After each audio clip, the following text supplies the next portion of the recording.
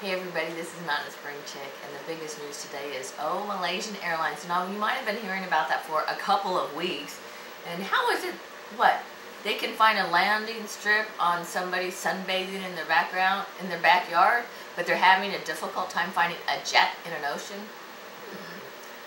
Anyway, something sounds a little fishy swimming around over there, but are those really the airplane parts that were found in the Indian Ocean? Well, for now, we're going to bring Oldecam on with comments on the headlines of today. We do it enough times, and she doesn't mess with the computer. We get it right. And it's all over for the Republicans. Well, yeah, like it was like, okay, this is the second time I've done this, so I got to make certain it's different.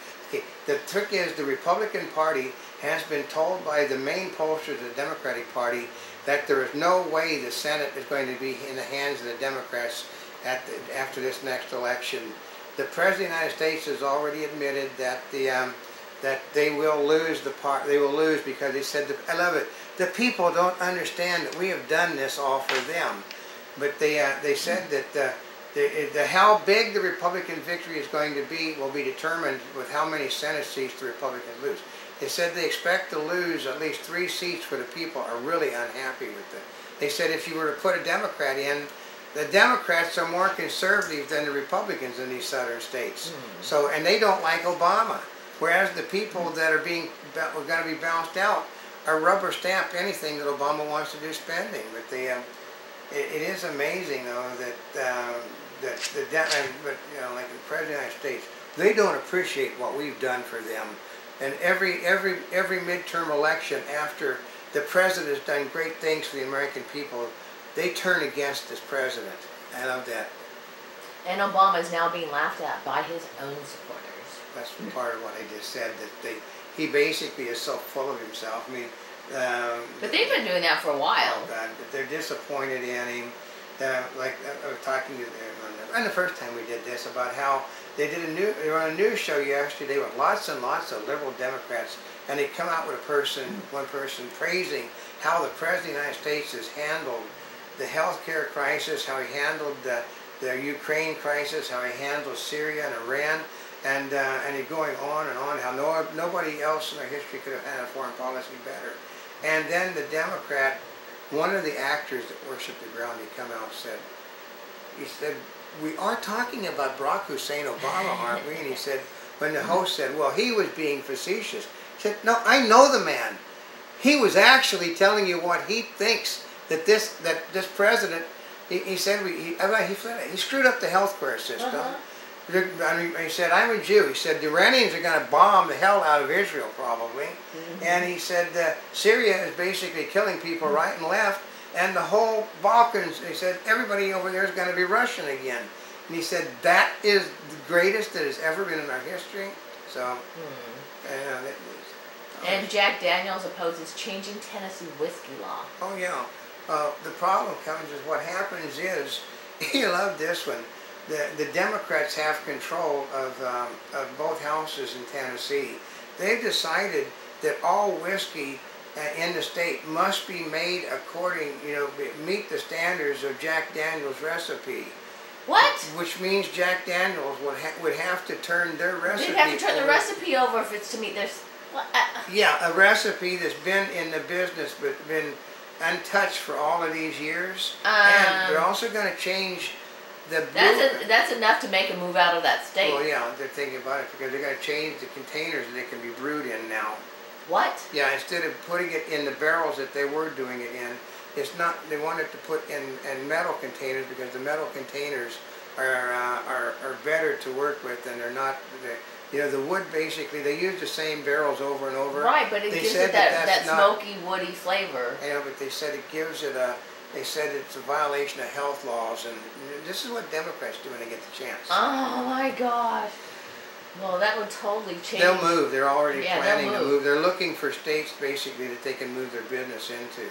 And Germany's Russian rethink, how Merkel lost faith in Putin. Well, he was a good Russian. Well, yeah, there are no good... Okay. The guy was this KGB colonel. He was at the... they don't have KGB generals, which means he was at the top of the thing. He loved to... this is a guy that basically... would love to to pull the wings off of flies and then glue them onto something else to see if it would work, because he's KGB. And they said that like today, Obama, he's over there. It's now the G7, not the G8, because the Russians weren't welcome. Well, they handled the not being welcome at the G7 by simply saying that it will be up to the Russian government to protect the rights of Russians all over the world.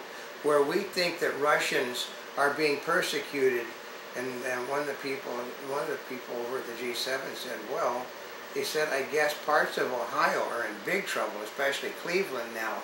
Mm-hmm. And the president laughed it off and said,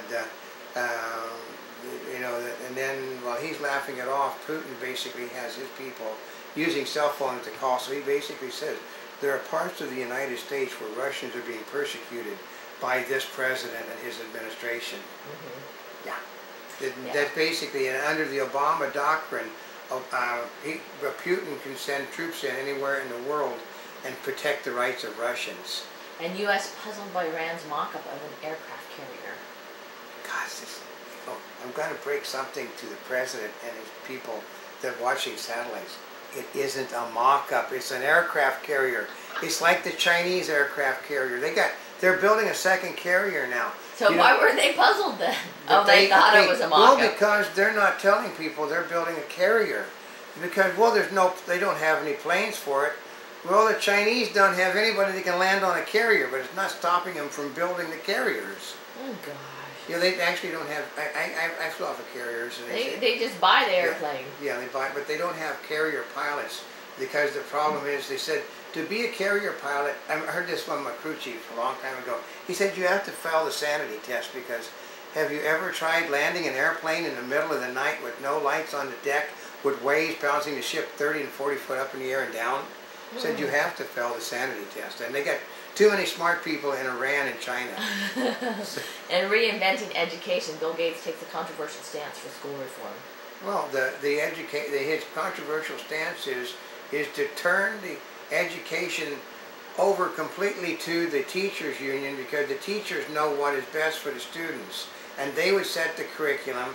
They would set, you know, the class sizes. You know, we need to hire more teachers, build more schools, and he thinks that we should be spending like another $100 to $200 million a year to improve our educational system, which doesn't work now. And U.S. issues new Obamacare guidelines. Oh, the new his guidelines changed every day. Now, they're changing. Okay, now they're going to allow medicines that are cost prohibitive under his. Okay, if you want to pay $80,000 a month for treatment, you can pay $80,000 a month for treatment, even though you can't afford it. Mm-hmm. Like a guy, the first person found out, what do you mean? My insurance policy covered this before. He got billed for $240,000 under the Obamacare guidelines. Mm-hmm. And he can't afford it, so. And Amazon faces a surprisingly strong backlash against Prime price hikes. The $20 was just too much for what. The majority of the people in the country don't even know what Amazon Prime is. Mm-hmm. And they're trying to raise the prices on something that has no name recognition. I mean, I saw people on television report, I don't use it that often, so another $20 in fees? Mm-hmm. And then there's the people that use it all the time, that it won't make any difference. I know some people, somebody had told me, oh yeah, I order my diapers for the kid. Yeah. I order it every week from Amazon. I'm like, what? I know. You ordered it off of Amazon. I know. We were asked to get involved with Amazon Prime. The problem is we don't order enough. We don't order enough. And new hard guidelines may put 12.8 million more Americans on statins.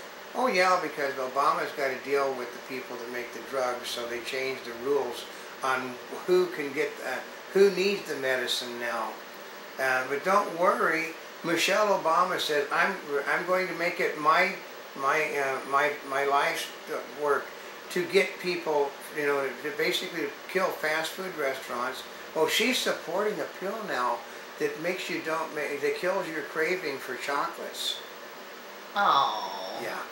And a Monty Bubbleism for the Mark Twain of the animal kingdom. Okay. It's simply put, if the government can screw something up, they'll screw it up.